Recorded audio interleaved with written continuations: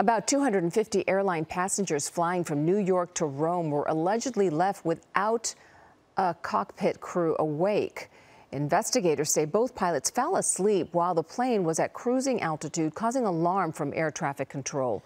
Here's ABC's Faith Abube with more details. Panic on the ground as two pilots were reportedly sleeping in the cockpit of a loaded Airbus 330 while it was 38,000 feet in the air over France. The ITA Airways flight, previously known as Alitalia, was on the way to Rome from JFK Airport on April 30th with about 250 passengers on board. One pilot was on his designated sleeping break. The captain was supposed to be at the controls, but also reportedly fell asleep.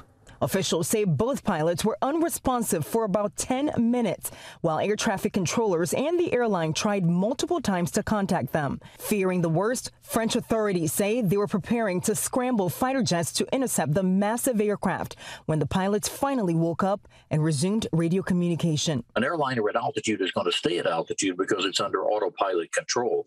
That's not the worry. The worry is how long are you going to be boring a hole through the sky that is unresponsive to air traffic control. ITA Airways says the captain claimed the radio stopped working in the cockpit, but an internal investigation reportedly revealed no issues.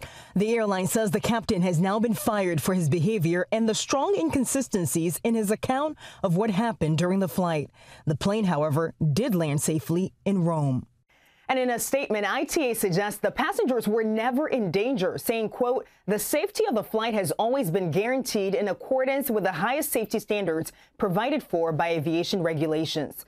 In Washington, Faith Abube, ABC News.